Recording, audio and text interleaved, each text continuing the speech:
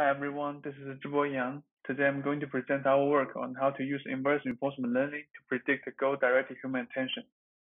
Most computer vision researchers are familiar with saliency models that are trained from human gaze data collected during previewing of images. However, people spend most of their time searching for things with their eyes. As shown in this microwave search example, this visual search behavior is quite different from previewing. Similarly, if the target is a clock, we can see that saliency models cannot predict the human fixations during visual search. So in our work, our goal is to predict the human scan path for categorical visual search, in which subjects are asked to search for an object of a certain category, for example, microwave and clock. To address this problem, we made two major contributions. First, we present a novel, interpretable scan path prediction model. Second, to train this model, we create a large-scale visual search gaze dataset. Up to now, large-scale gaze datasets for previewing are available. However, there's no such datasets for standard visual search with more than a few search targets. So we collected larger-scale gaze dataset for visual search under well-controlled conditions. In total, we collected 300,000 fixations from 10 subjects for more than 6,000 images of 18 search targets selected from MS COCO. This makes our dataset an order of magnitude larger than the scale of the existing dataset. Here we show some Scanpath examples from our dataset. We call our dataset COCO Search 18, and it is now available for download at this link. Just to recap, given the image and the search target, our goal here is to predict the human fixation trajectory, and since we are modeling human gaze behavior, it is important for the model to capture the foveal property in human vision system. In human vision system, we observe a foveated image, which is clear at a fixated location, but is progressively blurred in the periphery. In our method, we model a scan path as a sequence of locations where we choose to deblur the pixels. To approximate human memory effects, we accumulate the deblurrings across fixations.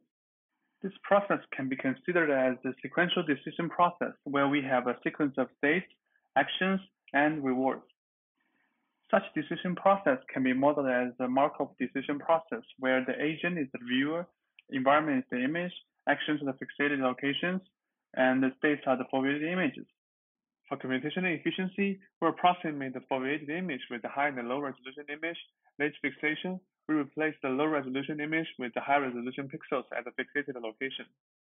With the foveal approximation, we propose an interpretable state representation, which we call dynamic contextual belief.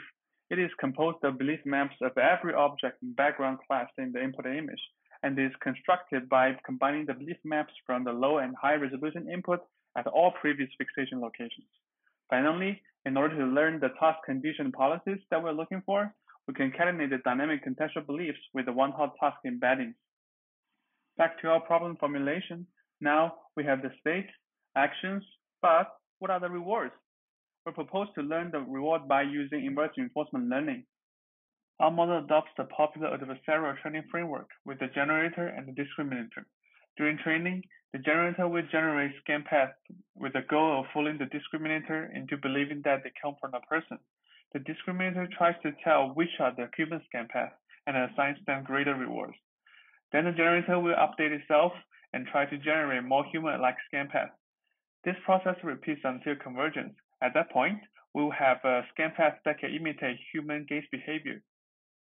To measure the performance, we use a sequence score and scan path ratio to compute the scan path similarity between the prediction and the ground truth. Our approach is the closest to human oracle and outperforms all the other methods. We also measure the scan path similarity using other metrics. Our model performs the best on all metrics. Here we visualize some of the reward maps recovered by our model.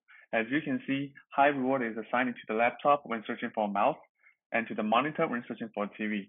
That's because mouse and the laptop, TV and the monitor are highly correlated objects. This is similar for the car and the stop sign category.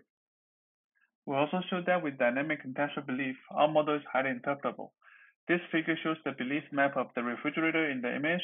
By looking at the difference in the action maps with and without that belief map, we can see that people is likely to search at the top of a fridge or microwave because that's where the microwave usually are. So as a summary, first, we created a larger scale gaze dataset for visual search. Second, we present a novel scan path prediction framework using inverse reinforcement learning. Lastly, we propose a novel space representation called dynamic contextual belief. Thank you for listening.